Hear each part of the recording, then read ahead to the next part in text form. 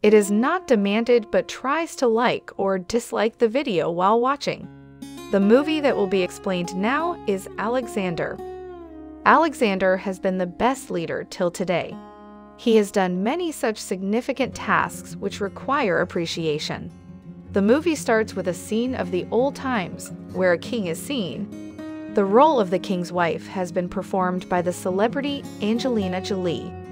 She begets Alexander, but it is said by the king and other people that Alexander is not the son of the king, but Zeus. Zeus is considered a god. Then all think that Alexander may have superpowers. The king does not possess it, but Zeus has. There was a constant dispute between the king and the queen due to this cause. They also did not understand.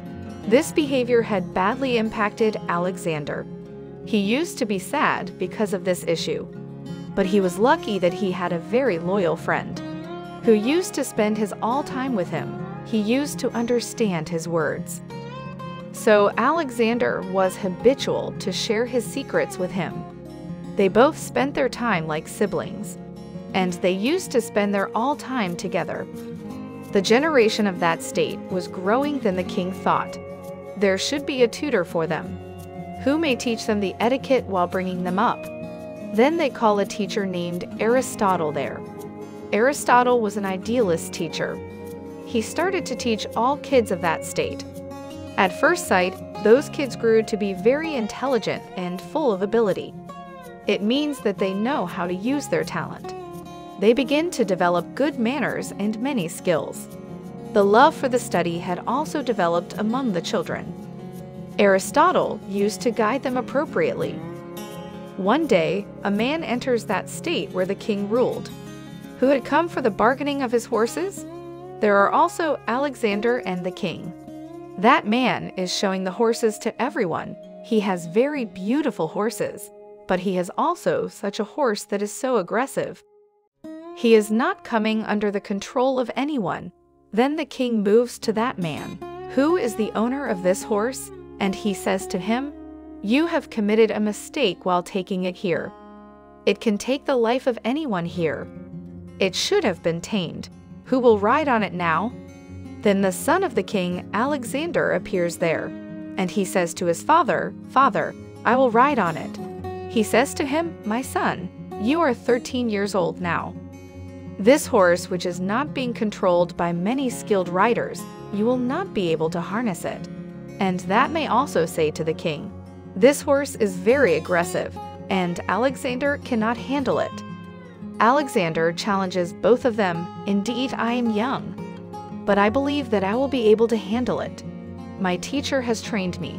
He rides on the horse and comes back from a large distance. He had harnessed the horse, which was a pride for the king and the people of that place. Alexander's father feels excitement as he returns back. They all start applauding, appreciating him. Everyone knows that Alexander is very brave even at a young age. When Alexander dismounts the horse, he says to the horse, "Our friendship is everlasting now. I will carry you with me where I go, and you will have to obey me." Then Alexander is seen with his father at a night. The king is informing him who have been the leaders of the world. It means he is telling the names of the great leaders, which Sophocles, Oedipus, and many other people are included. Alexander is very inspired, and he says, "My father, I will also be strong like these people. Just behold, I will get to fame that my name will also be listed with these people." Then Alexander's father explains to him that, "It is not too easy, my son. Always remember this fact. Either there is a state or a woman. If you concentrated on ladies, then you can never get the ability to focus on the state, particularly when that lady is like your mother." It means that the king was turning his son against his mother, as it has been told that there was not any intimacy between both husband and wife, and the king was also thinking to get married for the second time. Whereas he is advising his son, "Don't indulge in the woman." But Alexander is teased by these advices.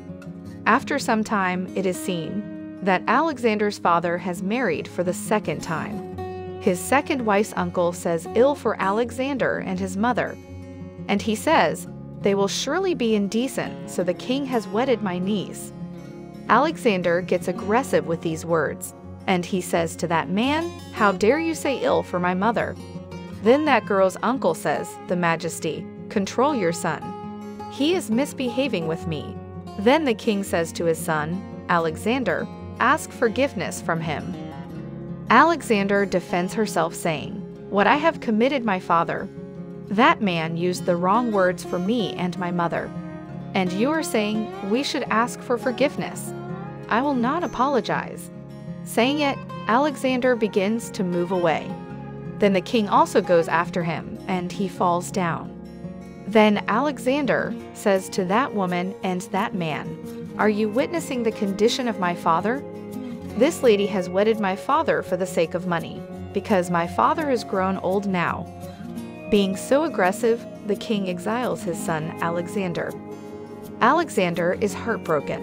First of all, his father left him and his mother. Now he exiled him. Does he not love his son and wife? Now his second wife is everything to him. The news soon travels that the king has been killed. Many men, many words. Some say that his second wife orders him to kill him in order to grab his property and money. And some say it has been committed in envy by his first wife. Thirdly, set my hands out of my grave if I die, so that people may witness that Alexander had come empty-handed and returned the empty-handed. So it was the story of Alexander the Great, who is not disfamiliar with anyone. Alexander's entire kingdom was ruined after his death.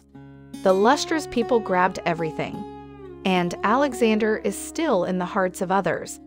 The movie also completes this scene. Thanks for watching.